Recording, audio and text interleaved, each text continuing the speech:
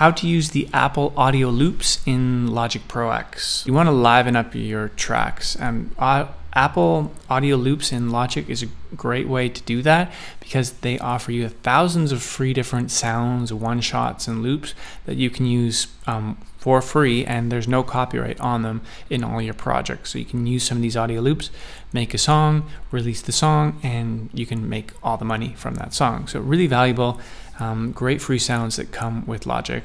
Let's dive in on how to use these Apple Audio Loops right now in Logic. This is an empty Logic Pro X template, and where the Audio Loops browser is located on the right side where this kind of loop is.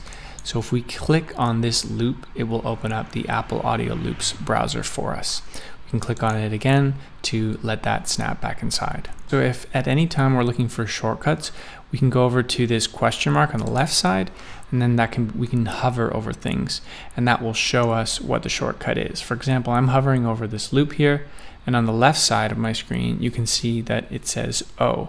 So if I want that loop browser open quickly, I can just press O on my keyboard and press O to snap it back. There are a lot of loops to fully listen to in one session, so it can be easy to get overwhelmed, which is why Logic gives you a lot of great different filters that you can narrow your what you want. You can filter by instrument, so if you for sure know you want a bass track, you can click bass, and even one layer down if you want like a synth bass or an electric bass. So let's say we do want a synth bass, we would click off electric bass, click on synth bass, and then we can go through our samples here. If you click one, it will play it. If we click it again, it will stop. And also we can click in and then use our down arrow on our keyboard to go through the samples quickly.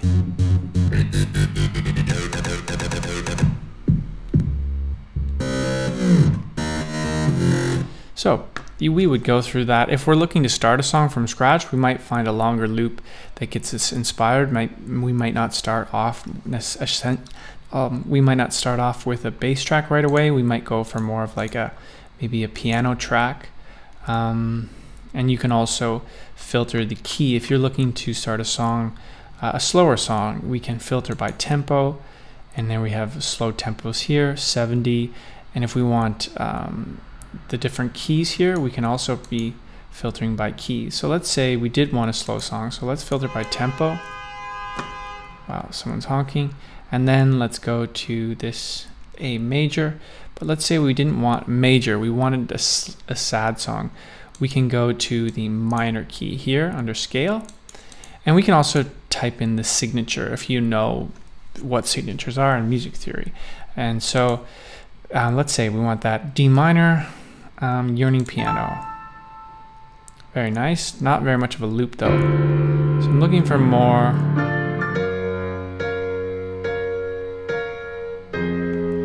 So this is very nice and ballady, right? So I'm going to drag that in. Let's say I want to start a song around this piano track. Click and drag.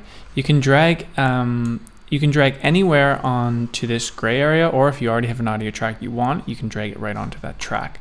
So let's just drag in this square here, and it will create an audio track for us under this piano software instrument track, sorry. So what we can do now is we want to get this at the beginning, so we'll click on it, and then we'll click enter to bring our cursor over to the left, and then semicolon, and that will snap the audio track to the beginning. And here is where we can build our song around. We can notice that it brought the tempo in for us at 71, and on the side here it was 71. So we have now a tempo of 71. We can click and drag the track here to fully start a song. We can be cutting the track up if let's say we only actually wanted, let's say, the first bar or the first 2 bars. Let's say we only wanted the first 2 bars in a loop. I can cut that and delete these other things. And let's say I actually want just these and I want to loop these. So now we have a loop of just the first 2 bars. It's all about your creativity from when you bring in the loops to what you do with them. Another great thing about audio loops is you can just change the tempo. If we didn't like the 71 tempo, we wanted it to be 100. So we double click at the top here and go 100. And now we're locked in at 100. Much faster. And you don't have to do any, well, it time stretched for you, which is really, really nice with audio loops. So you would keep going and using the different filters that Logic gives you. If you prefer, you didn't want to start with instrument, you can also go by genre or descriptors as well. Like we really want a distorted sound or a dark sound. So the filters are really helpful to narrow in on your choice. And you can be using one instrument filter, a couple genre filters, and a couple descriptors if you want to narrow that in. We can get quite deep. So if we want synths that are dark in the house genre, we can, that's what it gave us. So if we want to kind of delete all that, we would press this orange X and we can start from scratch. So using these filters are a really valuable way to get started, and the more filter you use, usually the better results you're going to get, and the less time you'll have to spend going through all the samples. The other way, if you don't want to use filters, is you can go to the loop packs here, and these are what Logic has kind of grouped hip-hop packs. So this is the hip-hop pack here, and we'll be able to kind of go through all the hip-hop sounds.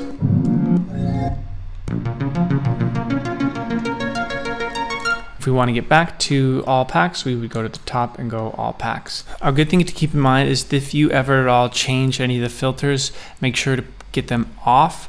You can go and press that orange button, but that's not going to clear like your scale filter. So we had it on minor.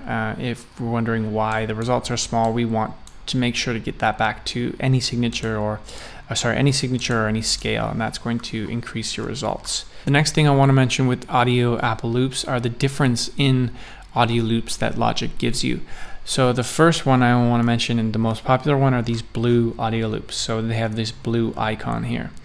There are also yellow audio loops, and then there are also green audio loops.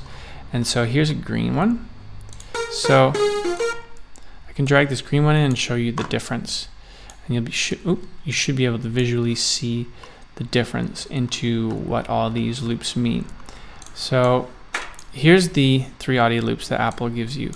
Blue, which are actual audio signals where you can stretch, you can pitch, you can do whatever you want.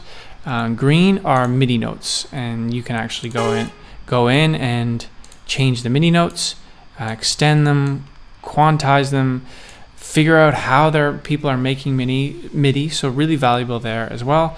Yellow are drummer tracks. This is what a clap drummer track looks like, and we can customize what that does in this bottom section here, where we have this kind of quadratic square here where we can drag this yellow circle to loud and complex, soft and complex, simple and soft, simple and loud, or happy balance in the middle. We can go to the presets on the side here where you'll notice things are changing, and then we can narrow in on if we want chimes and a cowbell, but we don't want this jam block, or we don't want a clap, or we want a tambourine, if we want fills or swings. Tons of customizations that you can do with the just clicking things in drummer tracks. That's Apple Audio Loops. Comment if you have any other questions or you want me to cover anything else with regards to Logic. I answer all the comments and I'd be happy to help. Also, feel free to subscribe and listen to some of my own music. I'm curious to know what you think about it, and I hope to see you in the next video.